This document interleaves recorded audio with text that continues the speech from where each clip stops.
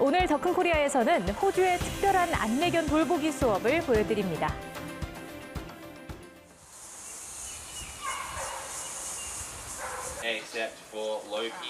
한 고등학교에서 아침부터 특이한 광경이 펼쳐집니다.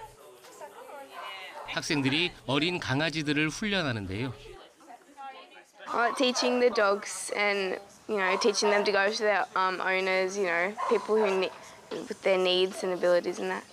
You just sit there and you could be sitting there just playing with the puppy's ears and just watching them sleep, and it's just the calming sensation. It's incredible.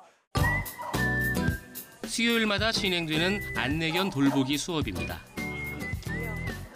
매 학기 선발된 학생 10명이 안내견이 될 어린 강아지 10여 마리를 만납니다.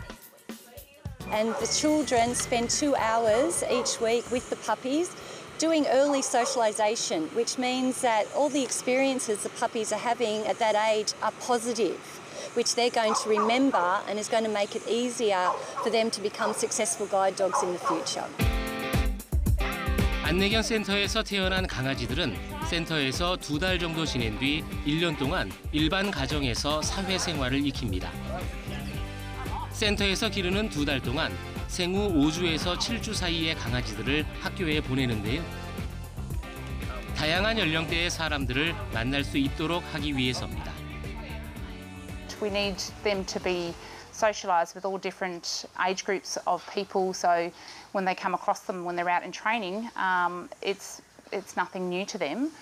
So to being handled, there's lots of benefits for them being handled between 5 and 7 weeks old. It makes them more adaptable puppies, so which makes them a better guide dog in the end. 모범 학생들만 참가할 수 있어서 이 수업은 일종의 상입니다.